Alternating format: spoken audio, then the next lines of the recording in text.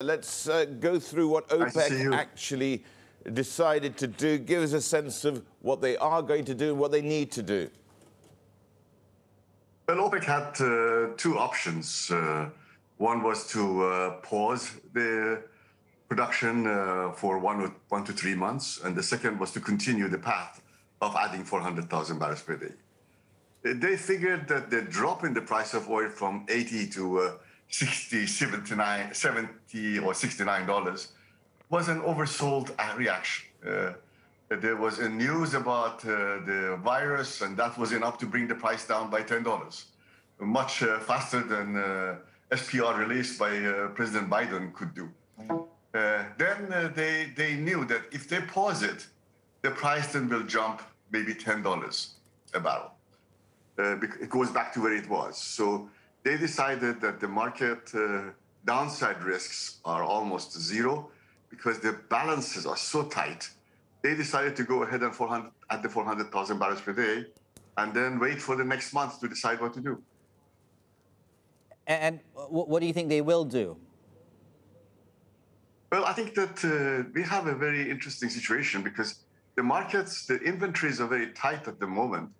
But when we get to first quarter, inventories will become long. Inventory building will take place because of as we pass through the winter, the seasonal demand change is very dramatic. So they might pause in January or February for a month or two. But I think what they did was the right thing to do. They read the market correctly. People were saying that if you add the production, then the prices will fall, but it didn't fall, in fact, and up. And in fact, I expect the prices to continue to go up because the balances are so tight. Well, there is a known unknown, as it were, or it's an unknown known, actually, and that is, of course, this new variant. That could really upset the apple cart here, should it be seen to be more virulent than it's currently being thought of.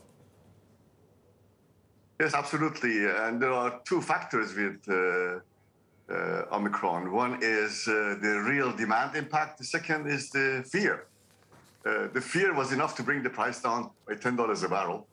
Now we have to find out if there is any impact on that. If the news comes out that this is not so bad, this is a storm in the teapot, then the prices will rise much faster. So the market direction is really waiting for the virus and not so much from OPEC today. How large, I know there are many moving parts to this question, how large do you think the surplus will be in the first quarter? Because not just too long ago, I think it was last week, we were talking about strategic reserves also being released to the market, and there was pushback on that because they were pointing to that same exact timeline that, we're going to get in the surplus before anyone knows it. Yeah, I think the surplus, if we add 400,000 barrels per day today, we would have 1.2 million barrels per day of extra oil in January. Though the stock build is going to come and OPEC would have to pause production. I don't think there is any choice. I don't think they need to cut production, but if the virus is a storm in the teapot, then they would just pause it for a month or two and balance the market.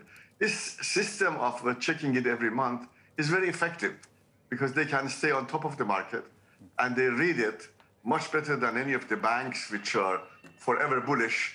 And they read it correctly, and they've done a very good job so far. Okay, just your thoughts, sir, on prices. I think question of the day. Yeah, will oil be $50 or $90? Looking, let's say, in the next 3 months. I think the $50 is almost impossible.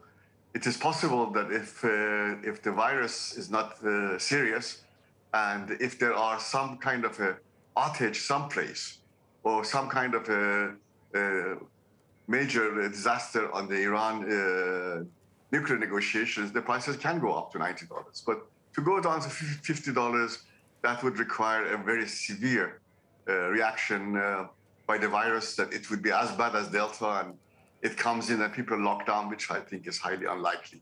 But the downside is driven by virus, the upside is driven by political conflict.